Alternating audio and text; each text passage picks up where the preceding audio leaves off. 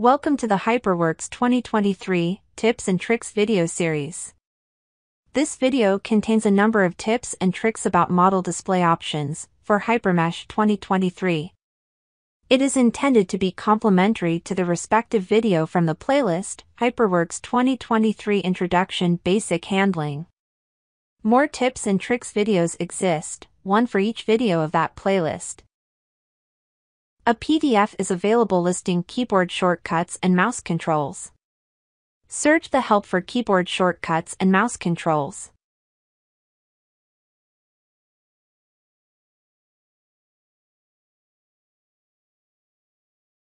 Under View Keyboard Shortcuts, you can customize the keyboard settings.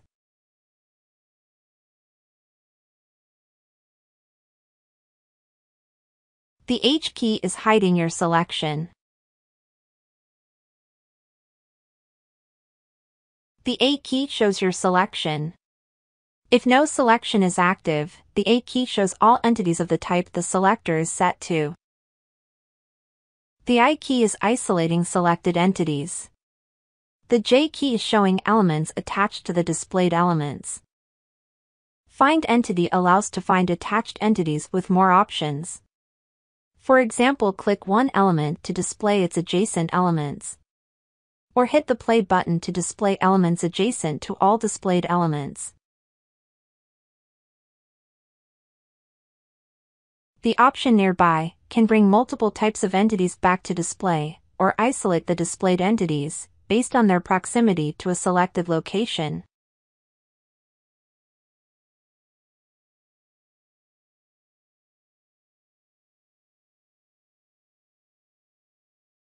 The D key will open the Show Hide tool. Per default, a left click is hiding components. With Shift and left click you can show components from the off. Window selection works also. Ctrl+C brings back the previous display after hiding operations of entities. The G key turns mesh or geometry off temporarily. Note that the visualization button indicates if this option is active. Quality display of elements isolates elements failing the quality threshold. These elements can be selected as displayed or by window, for example for further processing.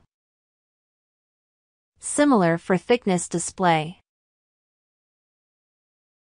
Here you can also call the double slider from the legend to select thickness ranges.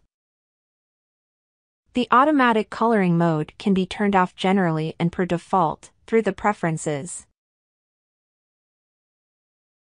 We hope you found some useful tips and tricks in this video. Think of the additional videos available on YouTube and also visit us on community.altair.com. Thanks for watching.